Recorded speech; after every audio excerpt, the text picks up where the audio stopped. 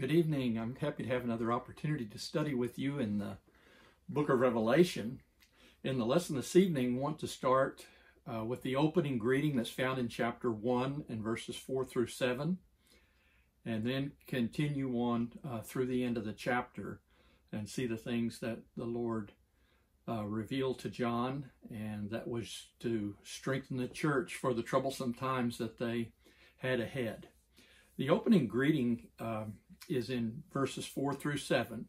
We'll just read the greeting together, then we'll break it down and look at it verse by verse and phrase by phrase. You might just see, first of all, that it's a greeting that comes from the Father, the Holy Spirit, and Jesus Christ.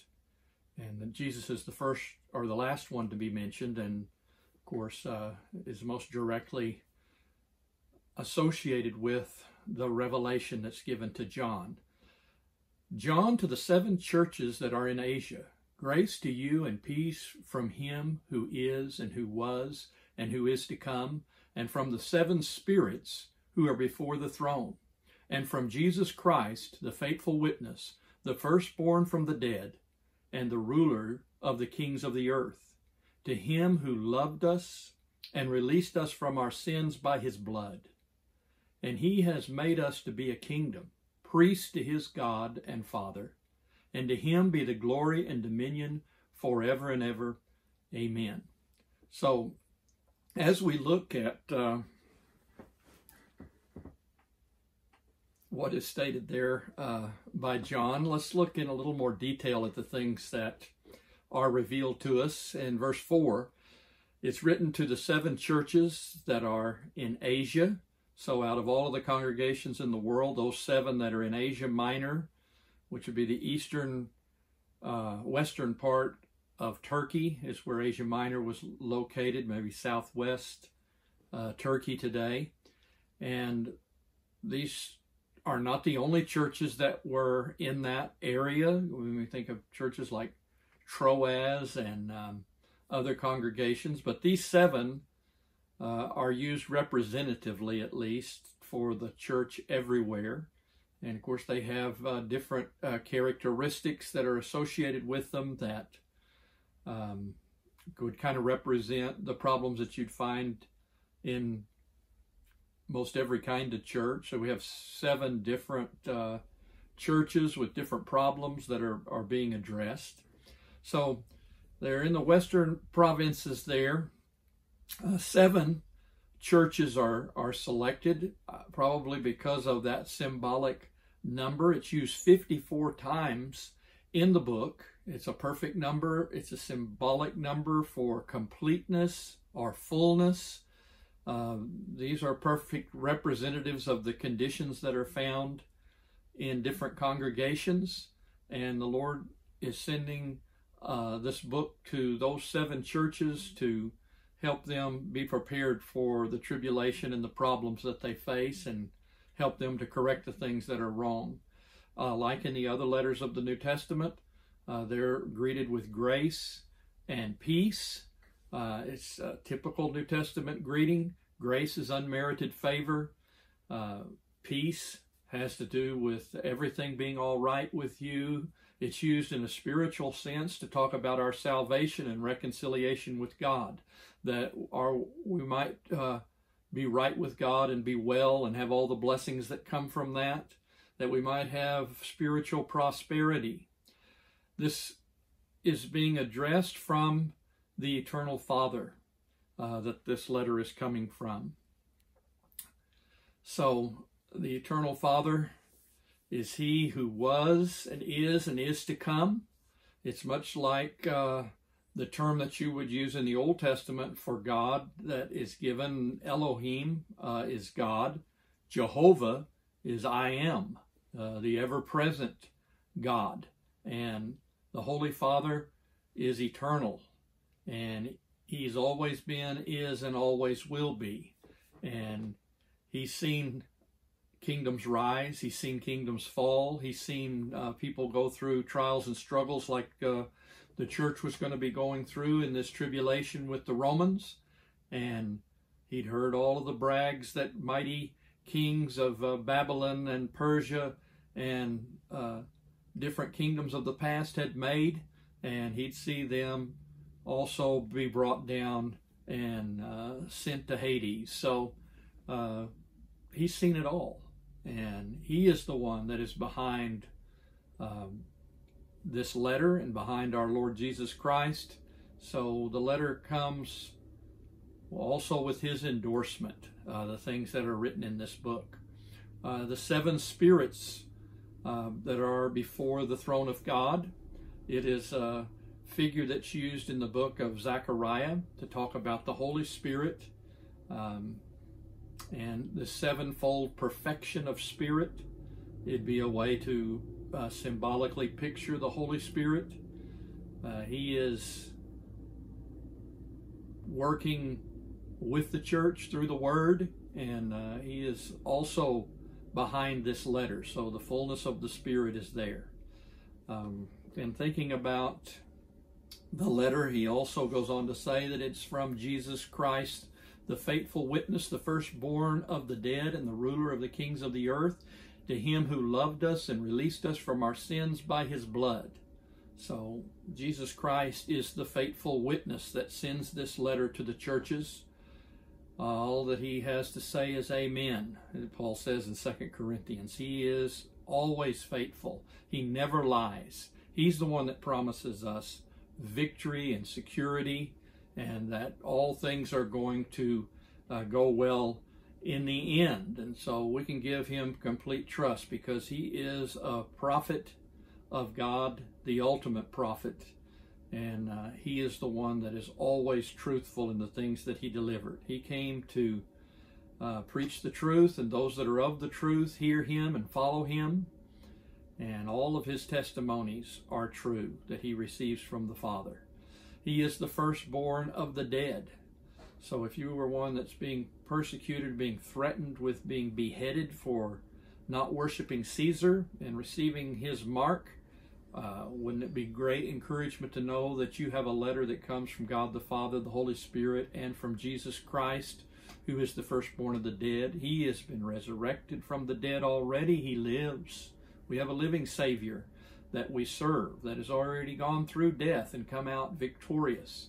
He is, as firstborn, preeminent. That the firstborn is used in a figurative sense of the one that has preeminence in the family and over all of the dead, since he is the firstborn of the dead. He's able to deliver all who have fear of death. He died for us so that he might deliver us from death. He rose from the dead in order to give us hope of a resurrection and to assure us of that resurrection. He gives encouragement to everyone who might have to die for Jesus. So very encouraging words that are given to us. Jesus has risen from the dead and overcome death. He's ascended to heaven and is sat down at the right hand of God. So John says that it comes from the ruler of the kings of the earth. Jesus is ruling over the kings of the earth right now. Those that crucified Jesus are now subject to him. When he came up to the disciples in Matthew chapter 28 and verse 18, all authority has been given to me in heaven and on earth. We should believe that. This greeting reminds the saints that Jesus Christ is the one that actually rules over this world. All of these persecutors could be brought to an end at any time. God has made him his firstborn, and he can bring these kings to an end at any time that he decides, and he'll deal with Rome in his appointed time. The world may be messed up, but it doesn't disprove that Jesus Christ is king and ruler. Some people that want to deny that the kingdom or rule of Christ is present right now, as it's taught in the New Testament, Paul said we've been transferred into the kingdom of his beloved Son. We're in the kingdom right now. Jesus is ruling and reigning and has all of that authority in heaven and on earth. Just because things are messed up doesn't mean that he's not presently ruling.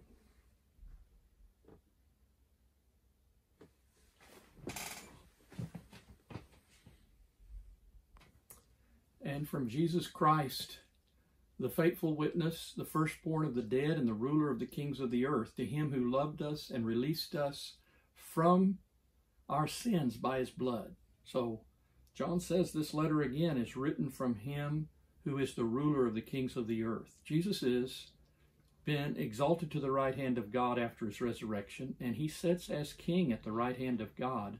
All authority is given to him in heaven and on earth in Matthew 28 and verse 18. So Jesus is the ruler over the earth. The people that crucified him are now his subjects. He is in charge over all of these persecutors. He is the ultimate authority, and he can remove them at any time he might choose. The world being messed up and having all kinds of problems in it does not mean that Jesus is not ruling now, any more than it meant it back in the Old Testament days when Nebuchadnezzar was ruling over the Babylonian kingdom. One of the emphases of the book of Daniel is that God is the ruler over all of the kings of the earth, and he raises up kings and brings them down. And even though the world may be in great disorder, it does not mean that God was not ruling and reigning during that time. And it doesn't mean that Jesus Christ isn't ruling in the days of the Roman Empire when the church was being persecuted. God had his purpose. Christ had his purpose to let that persecution go forward and to let those trials happen. And when his purpose was fulfilled and the time was right, he was going to remove that persecuting power. He is ruling and reigning today, and he allows things to happen in all of the different messed up ways that they are as men exercise their free will and live here under the sun according to his purpose. And so we don't question that Jesus Christ is ruling because there's problems in the world. God, according to his purpose, allows these things to go forward until according to his purpose, he decides that things are going to change. So Jesus Christ was ruling, just as God the Father had been ruling during the Old Testament times with all of the different trials and struggles that went on. So we need to trust in Jesus Christ and that he's ruling and that his will be done, and that it's our duty to keep ourselves pure from the world and to be loyal to him, and that according to his purpose, all things are going to work out. And in the end, we're going to see that what he willed and purposed was right. So the letter is from him who loves us and released us from our sins by his blood. So this ruler over heaven and earth and over the church, he's one that loves us right now. He loved the church. Even though they were going through persecution, they should recognize that none of these trials can separate them from the love of Christ. That Jesus Christ loved them and cared about their souls and was interested in their eternal well-being. And that's something we need to trust. He had demonstrated to all of us and to them that he loves us by laying down his life for us. No greater love can anybody show than to lay down his life for his friends.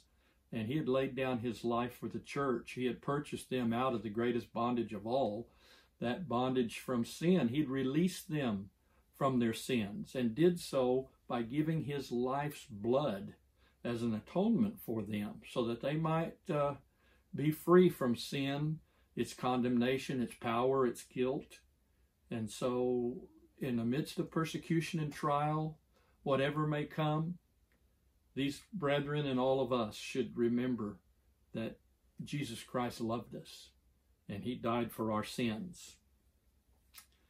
In verse 6, and he made us to be a kingdom, priest to his God and Father, and to him be the glory and the dominion forever and ever. Amen. So what has all of us Christians, all of us that are saved in Christ, we were made a kingdom. So the church is a kingdom, a loyal kingdom to Jesus Christ, and it has many privileges in it. As individuals, we're represented as priests to God the Father. Every Christian is a priest. So the redeemed from sin, they've been made a new and better kingdom, a new and better spiritual Israel. Just like he said at Mount Sinai that he was going to make them a separate nation and a kingdom of priests. Well, even in a fuller sense, it is so with the church, that we are a kingdom with all of the blessings, that we belong to God and enjoy all of the benefits of Christ's reign and have many wonderful things yet to come. As priests, we offer sacrifices. We're able to approach God and acceptably come before him because of Jesus Christ.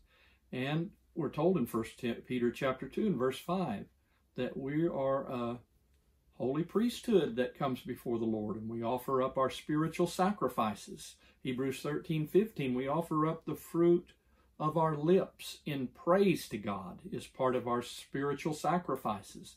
In Romans 12:1, we give our bodies as living sacrifices to the Lord in the way that we serve him every day. So we serve the Father, we serve God, we serve our Redeemer. We don't serve as the first priority the kingdom of Caesar, and certainly we don't worship Caesar as God. So we need to remember who it is that we're dealing with and stay loyal. We give to Caesar those things that belong to Caesar, but we give to God the things that belong to God.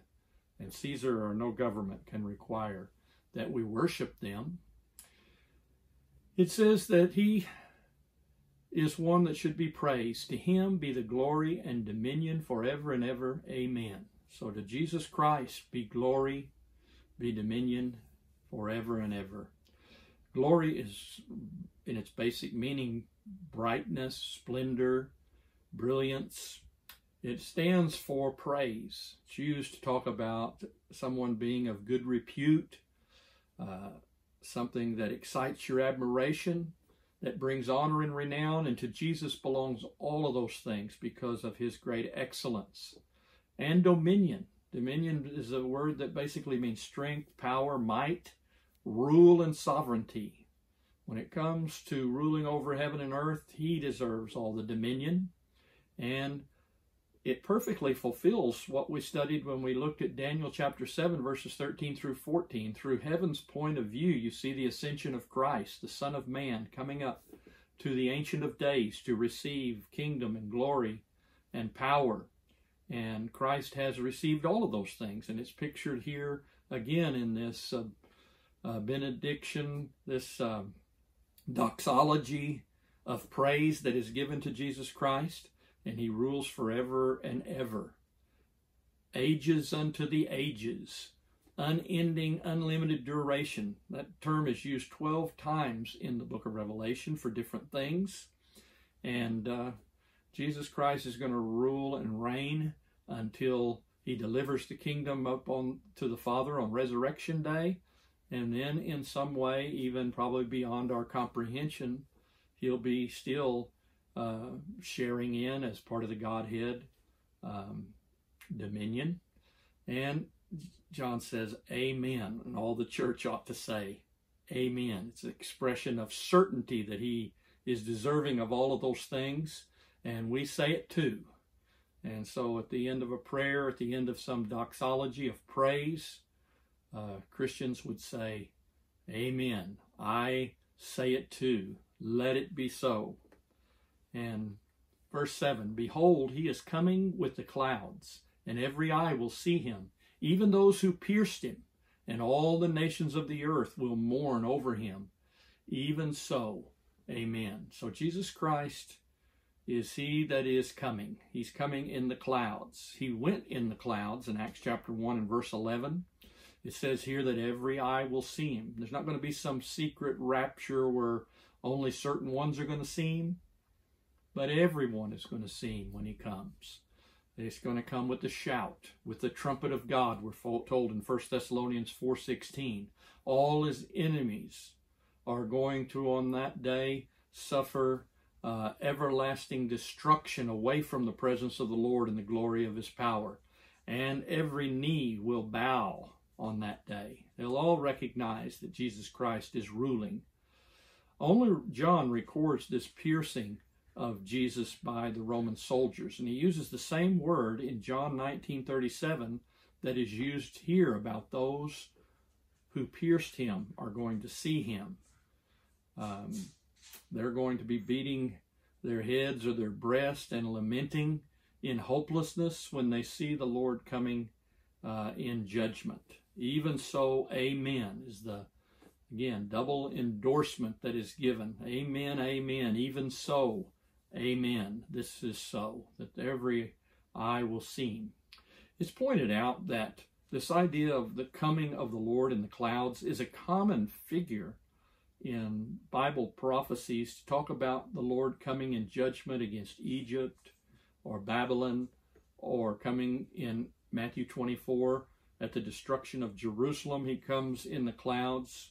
You know, one that comes on the clouds is unstoppable, can't be resisted, and it's often associated with the comings of God in time. This passage, it's difficult to decide. Is it talking just about the second coming of Christ, or is it talking about all of those comings of the Lord even before that time? I think in this context, with every eye seeing him, even those that pierced him, I think I apply it to, in this passage, the second coming, but it'll be used in, you know, temporal judgments that are going to come on the Roman Empire as you go through the book. It'll be used in that way. It says, I am the Alpha and the Omega, says the Lord God, who is and who was and who is to come, the Almighty. So the seal of God is placed on this book.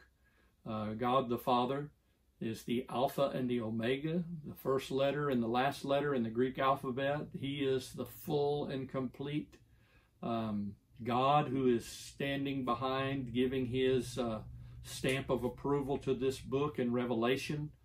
The Eternal One, the ever-present God, the Almighty, is the approver and the origin of this revelation. So again, the Father and the Son are one.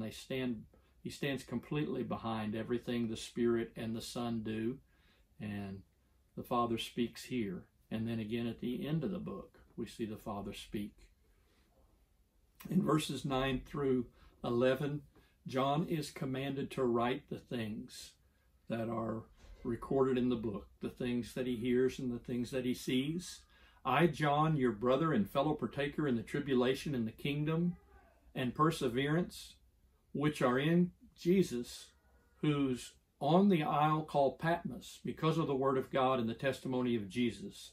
I was in the Spirit on the Lord's day, and I heard behind me a loud voice, like the sound of a trumpet, saying, write in a book what you see, and send it to the 7 churches, to Ephesus and to Smyrna and to Pergamum and to Thyatira and to Sardis and to Philadelphia and to Laodicea.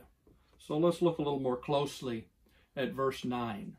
I, John, so he mentions himself again, that John is our brother. Says, I'm your brother, your fellow partaker in all of these things, these tribulations and kingdom and perseverance, which are in Jesus. So John is their brother. He is also one that shares in this tribulation. This tribulation is pressure that is put on something that crushes it, makes it more usable. Was done to the grapes in order to make the fruit of the vine. It's used to crush grain, to separate the grain from the husk and so on. And it was used to talk about the pressure and trials that are put on us by persecutors or by affliction. And it makes us more useful. We're in this world, we're going to have tribulation, but don't fear. Christ has overcome the world. We're told in John 16:33. In the kingdom of God, to enter the kingdom, you must pass through many tribulations before you come to the heavenly phase of the kingdom of God, Paul told the churches.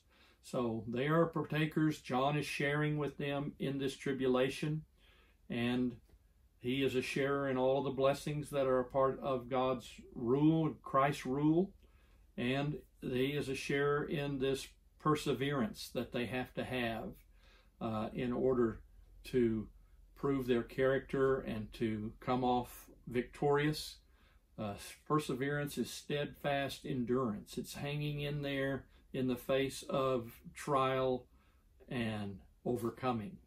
You know, you hang in there to victory when you have perseverance. All of these things are described as being in Christ.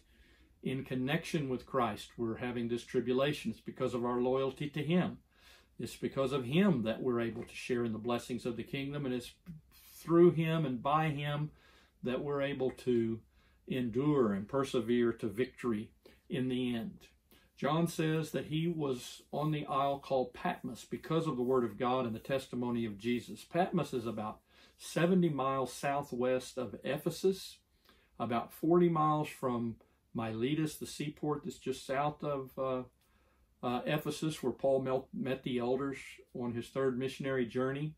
About 24 miles straight across from the coast of Asia Minor. So the island itself, you can picture it 10 miles long and about 6 miles wide at its closest or its widest point. And, you know, kind of in the middle, it has almost is pinched in two where there's a harbor for the island. And John, he says, had been, he says he was on the island. So it gives you the idea that that's where he was at the time he received this revelation. And maybe he's no longer there. It's in the aorist tense for this one time in the past he was there, but now that's no longer true because of the Word of God. So he'd been exiled there because he was preaching the gospel of Jesus Christ. That same phrase is used about those that were beheaded because of the Word of God and their souls were under the altar. And so it's used of persecution because of the Word of God. He'd been exiled to hard labor there on the island. In looking at the next verse, I was in the Spirit on the Lord's day, and I heard behind me a loud voice like the sound of a trumpet saying, "Write in a book what you see, and send it to the 7 churches, to Ephesus, and to Smyrna, and to Pergamum, and to Thyatira, and to Sardis, and to Philadelphia, and to Laodicea." He was in the Spirit on the Lord's day. In the Spirit speaks about one that is under the influence and control of the Holy Spirit. And he is able then to see visions and to receive this divine revelation that's given to him. So it's not just talking about he was in a religious frame of mind, but he was under the influence of the Holy Spirit like Ezekiel was when he saw his visions and when he was caught up and carried from one place to another in his mind by the Holy Spirit and by visions. And the same thing is said here about John, that he received this divine revelation. He uses the description, the Lord's Day. It's the one time in the New Testament that the first day of the week is referred to as the Lord's Day. It's the day belonging to the Lord. It's the same expression there for Lord's Day that you have with Lord's Supper, the supper that especially belongs and is connected with the Lord. We know from the writings of the early Christians of the 2nd century, Eusebius, from that historian, that the first day of the week is the Lord's Day. That's the day that they heard the gospel proclaimed for the first time on the day of Pentecost, which always falls on the first day of the week when the Holy Spirit came, when they laid by in store and gave into the treasury of the church on the first day of every week. And it's when they took the Lord's Supper, they gathered together to break bread on the first day of the week. That's the Lord's Day, the day especially set aside for our worship of the Lord and remembering his resurrection and his sacrifice for our sins, and to have a time of worship and edification. It's the Lord's Day. So it's said by Justin Martyr that was the first day of the week. Several different writers during the 2nd century in their writings called the Lord's Day the first day of the week. They're the same. So we know what day is the Lord's Day. On that day, he heard a loud voice behind him to grab his attention. It was a voice like a trumpet. Similar voice and call was heard by Ezekiel. It was a loud trumpet sound that was heard at Mount Sinai when God was about to speak. A trumpet is oftentimes used to announce things, to call attention. We still hear that sound in the military to wake up in the morning and to close the day. And it was used, of course, to get your attention, to call a charge, to give orders. And so there's a loud, clear sound of a voice that's like a trumpet that spoke to John to grab his attention. The voice is either an angel, because the revelation of Jesus Christ came through an angel that calls John's attention. That's probably right. Or to Jesus. We know Jesus speaks in the last part of the chapter in the vision that's given to him. He tells him that he should write in a book what you see and send it to the 7 churches.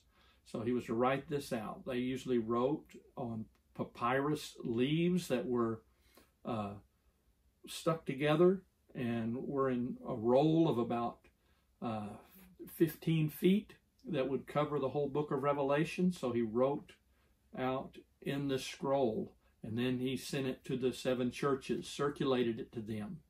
And it would first have went to Ephesus, and then it would have started, going around to those 7 churches. So it had a circuit to send the letter on. And each of those letters, when they received this one book that John had written, was their practice, we see in the book of Colossians, to copy the book and keep a copy of it for themselves, and then send it on to the next church so that they might read it and copy it and receive its revelation for them.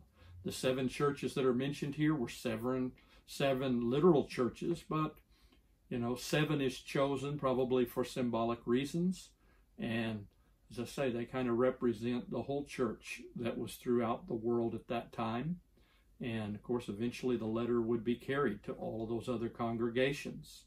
And they're kind of symbolic of the different characteristics that you find in churches throughout this time that we live in until Christ comes again.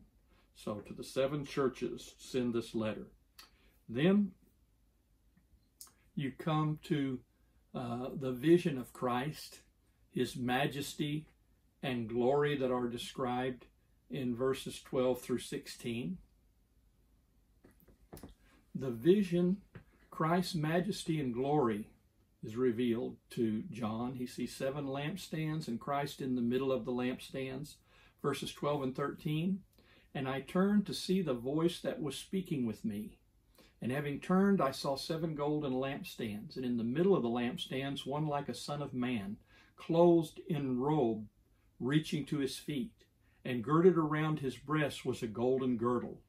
So Christ is pictured there among the 7 lampstands that are holding up lampstands. Let's look at this in more detail. The 7 golden lampstands are representative of the 7 churches.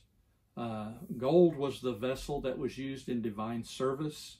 Each of the things in the tabernacle in the Old Testament was covered in gold, whether it was the lampstand or the table of showbread or the altar of burnt offerings inside the temple of Solomon. Everything was covered in gold to represent the glories of heaven and the glories of God. And so these lampstands that represent the churches are made of gold. Each light is an individual pedestal. Each stand has a lamp on the top to represent each of these independent congregations that are those that have as their mission to uphold the light of the gospel and to let it shine. They're all independent congregations, probably with their own eldership like we find in the New Testament, but they are joined in the sense that they all share a united faith and one head, Jesus Christ, and they have a duty, and that is to let the light of truth shine, and each congregation lets the light shine to the greatest extent that they can according to God's plan. Of course, Christ is in the middle of these lampstands. In the middle of the lampstands, one like a son of man, clothed in a robe reaching to his feet and girded around his breast with a golden girdle. So Christ is in the middle of the lampstands. Jesus is in fellowship with these congregations. He is one that is the controlling force, the sustaining power for all of these congregations. He is with them. He's aware of their conduct. He knows what all of their problems are. He is one that is pictured like a son of man. That is used in the book of Daniel to prophesy about the coming of the Messiah, that he is one like a son of man. It's used by Jesus himself 82 times in the Gospels to describe himself. He is the Messiah, and he shares our human nature with us. Now he has been glorified, but he is with us even to the end of the age, and he's found in the midst of these lampstands that represent the church. And he is clothed with a robe that reaches to his feet, and there's a girdle around his breast, and it's a golden girdle that he has. So again, you have this picture of Christ in this long robe like the high priest would wear. And it represented somebody, of course, of great dignity and high office, this long robe, and then the golden girdle. We're told by Edersheim that the high priest would wear this on the day that he was put in office, on the day of atonement. He would wear this special robe. So it was only put on in times that he was serving the people. And Jesus Christ appears in the same way. The same kind of robe and dignity is seen by the 7 angels later in the book. So he has this golden girdle and this special robe like a high priest that he appears in. Then in verses 14 through 16, and his head and his hair were white like white wool, like snow, and his eyes were like a flame of fire, and his feet were like burnished bronze. And when it has been caused to glow in a furnace, and his voice was like the sound of many waters, and in his right hand he held 7 stars, and out of his mouth came a sharp 2-edged sword, and his face was like the sun shining in its strength. What an awesome picture of Christ that is given. It says that his head and his hair were white like white wool. His head and his hair were like snow. It reminds you of the Ancient of Days as he's pictured on his throne in Daniel chapter 7 and verse 9. He is ancient. He is one that is holy and pure and has great dignity. That's what crowns the head of Christ as he's pictured in his glorified state. And he has eyes that are like a flame of fire.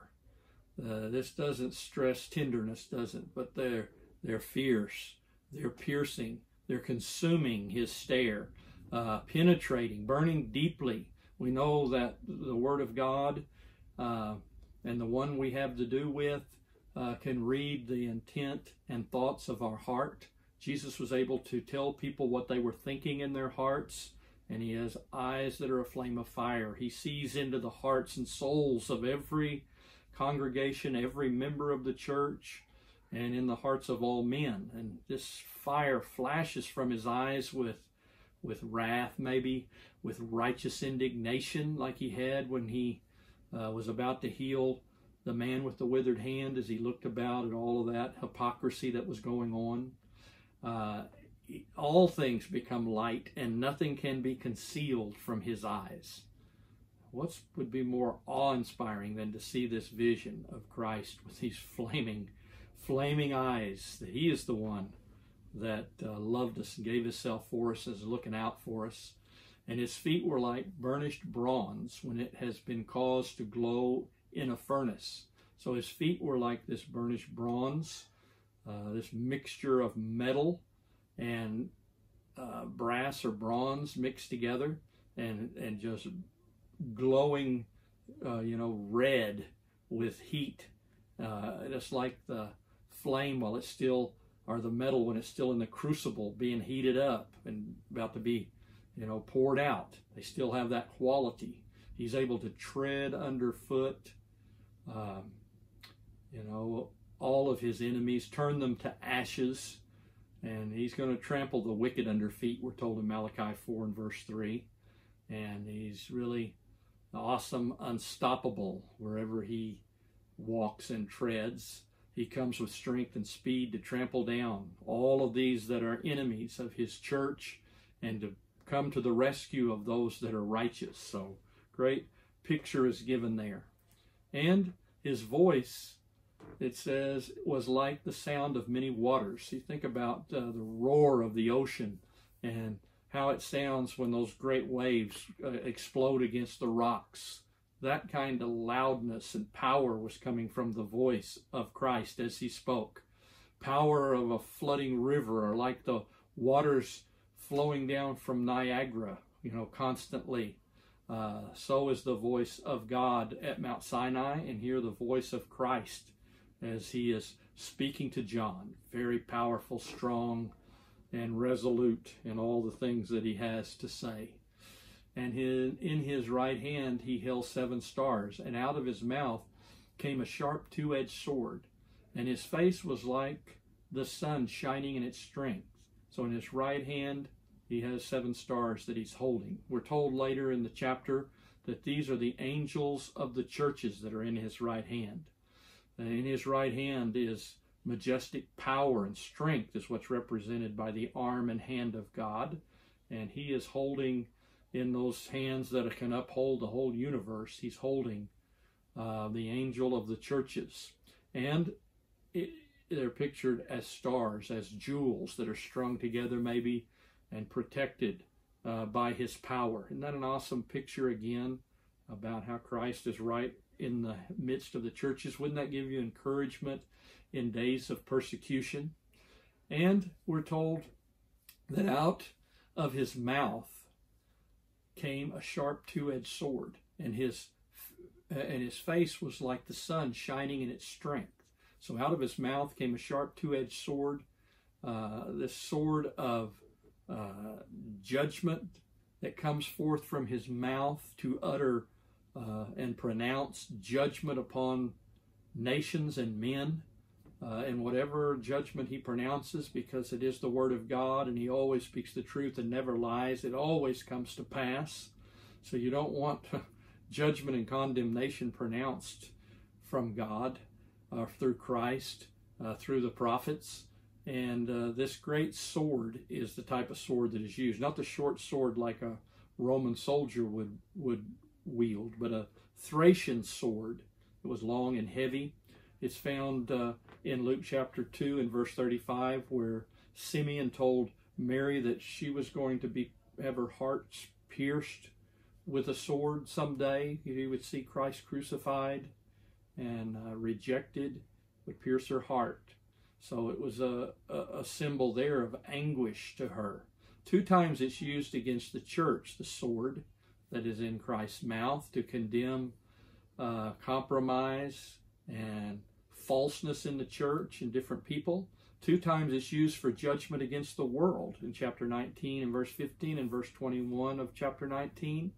Once it refers to the slaughtered saints that had been beheaded with the sword. And it's parallel really in this context, this sword coming out of his mouth, like the rod of his mouth that he uses to smash the nations in Isaiah 11:4. His readiness to judge and do battle is represented by the words of his mouth. And of course, that's all it needs, is a word from God to create the universe and the different parts of it, and to be able to bring down his enemies. And he is one, again, that has come to wage war. So this idea is a sword coming out of his mouth to fight against the evils that are plaguing and harming his church. His word is able to pierce through all of these lying errors and self-deception that these Romans and those that are compromising in their religion have. He's able to judge between good and evil, false and true. The proconsuls had the power of the sword, the power of life and death, to put to death Christians that wouldn't bow the knee and offer incense to Caesar. But let's remember there's one that John sees in this vision that's much greater than any governor, proconsul, or Caesar himself. And Christ has a greater sword. He has the final word, and he's the one that we should stay loyal to in all things. His face shone like the sun in its strength. You think about the sun at noontime shining. Well, if you look up at it and you kept your eyes on it for more than a moment, it'd burn your retina out and blind you. Think about the face of Christ in this vision, shining with that kind of glory and intensity to show his divinity, to show his spiritual glory and his nature. So his shining in his face is as brilliant in the sun. It reminds you of the transfiguration of Christ when his face and all of his garments and all began to shine. Christ has that spiritual glory as he appears to John. Then John is commanded to write the things that he saw. And when I saw him, I fell down at his feet as a dead man. And he laid his right hand upon me, saying, Do not be afraid. I am the first and the last, the living one.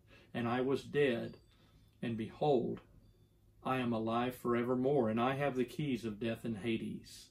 So John is given this final words from Christ after he falls down in reverence. Fell down like a dead man, just like we saw Daniel doing when the mighty angel appeared to him.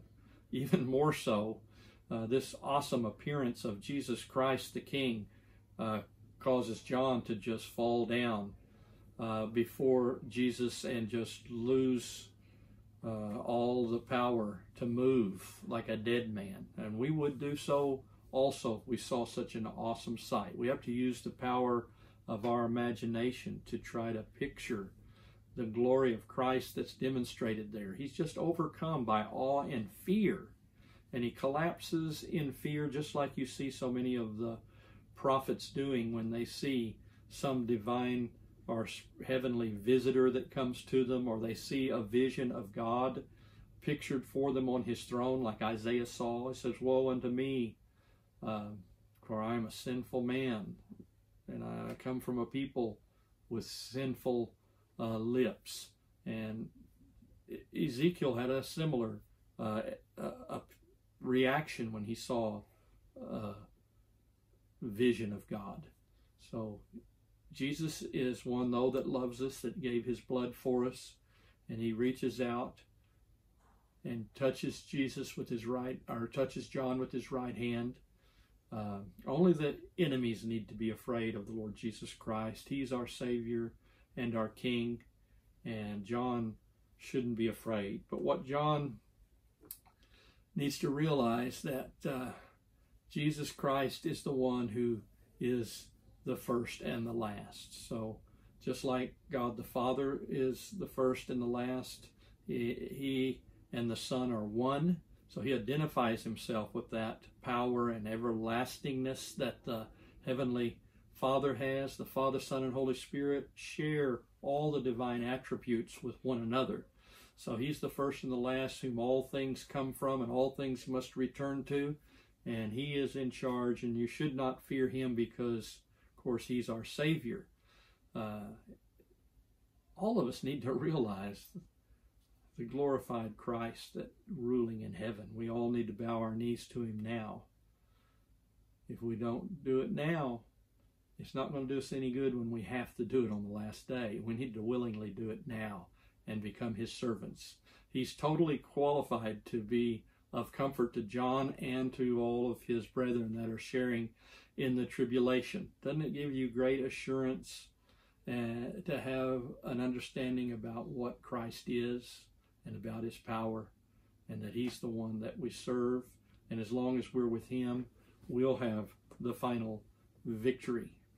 He is the living one who was dead, and behold, he is alive forevermore. Said, I'm alive forevermore. I have the keys of death and Hades. So he is the living one. That's another divine title that's found for God in the Old Testament. He is the ever-living one. And he is the one, of course, that is giving us a church that the gates of Hades shall not overpower. He has already wiped out all of our enemies in the past, and he'll do it in the future. And he's going to do it in John's day. This is the one that rules. He proves he has life by the fact that he was dead but now he's been resurrected to live forevermore. He has faithfulness. He died as a result of martyrdom, but he rose from the dead, and now he's going to be able to help all of those that may have to lay down their life for him. He's experienced the very worst of life and overcame it, and he has blazed the trail for us. He died, suffered agony at the cross, but he came back to life. And no matter what happens to the church, he's been through it already, and he's able to help us. And he is the living one that is with us. We have a living hope. Jesus said, I have the keys of death and Hades. Keys represent, figuratively speaking, power, authority. They exercise the power to open from without, to bind and to loose. And he has the way to let us free, both body and soul, from the power of death and Hades. Death claims the body. Hades follows after. That's where the souls of men go after death, the unseen realm of Hades. And the Lord Jesus Christ was not held by death and Hades, but he overcame them at the resurrection. And like Samson, could pull up those gates at Gaza and carry them away, Jesus Christ overcame death and Hades, and he took the keys with him, and he's able to give great comfort to all of those that serve him. He has the power over both death and Hades in the end. Humans are limited by death and Hades. Christ removes those limitations. He removes our fear of death. He was raised, and he tells us, of course, in this vision that we should not worry. So John then is commanded to write. Write, therefore, the things which you have seen, and the things which are, and the things which shall take place after these things. And as for the mystery of the 7 stars which you saw in my right hand, the 7 golden lampstands, the 7 stars are the 7 churches, the angel of the 7 churches, and the 7 lampstands are the 7 churches. So write therefore the things that you've seen, and the things which are, and the things that shall take place after these things. Write the vision that he's seen. He's got see the conditions of the church that they're presently in, and the things that are going to follow are going to be recorded by John. And he tells us that he has in his hand the 7 stars that were pictured in the power and control of Christ. He tells us what those represent, the angels of the churches. He reveals a mystery to us, that he has the angels of the churches in his hand. This is a difficult expression, and it is surprising how many different interpretations have been given about the explanation that's given here, that these are the angels of the churches. Some view the word angel, of course, literally means messenger, and it can be used of human messengers or divine messengers. Of course, most often in this book, it's used about the angels, heavenly messengers. Messengers from John to the churches. Some have said that it's speaking about the life of the church, is the angel of the church. Some think it's human messengers, like maybe the evangelist in the local church there that the letter was sent to, and it was addressed to that messenger and then to the church itself. And we have examples where John the Baptist was a messenger that God sent, a special messenger. So the word messenger is used for human beings, but it could be talking about angels of the church. In the book of Revelation, you find angels of the bottomless pit, angels of the waters, angels of fire, angels of the wind, and they represent the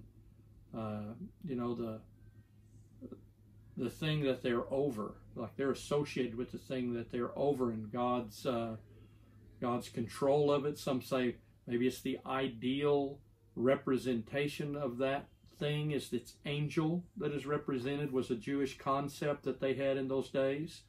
And so it's like the spirit of the church, the character of the church is the angel of each of the congregations. Their spiritual character, their inward state, their prevailing spirit that they have is the spirit of the church, or the angel of the church.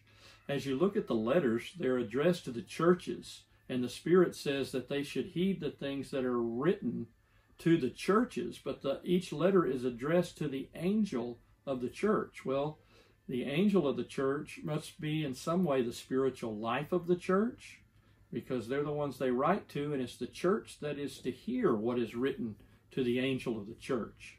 So the Lord is in complete control of the life of the church, of the destiny of the church and what it ought to be.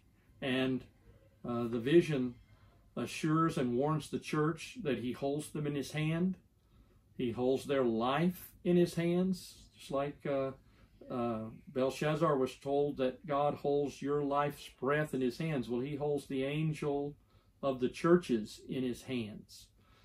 He clasps them with the idea that he's holding a table. It's not like grasping something small, but it's totally securing. As long as we submit, he holds us in his hand. And of course, we can choose to walk out, but as long as we stay faithful to him, we're in his hand and we are secure. No external force can, take us away. 7 lampstands are the 7 churches, perfect and complete. He walks among these churches. The lampstands uphold the light. That's our duty and responsibility, to hold forth the gospel light. He walks among the lampstands. He's active. He's always present. He's among us. Shows he's with us, and the things are in his control and care. His presence is everywhere with every church. And isn't that a comfort? And this is something, again, that all of us to remember. He's with us always, even to the end of the age. We don't stand alone when we stand before Caesar or someone else and they're threatening us. We might appear to be alone, but we're not alone. Well, I hope these things will be an encouragement to all of us, and then we can take up each of those 7 letters to the 7 churches as we continue our study.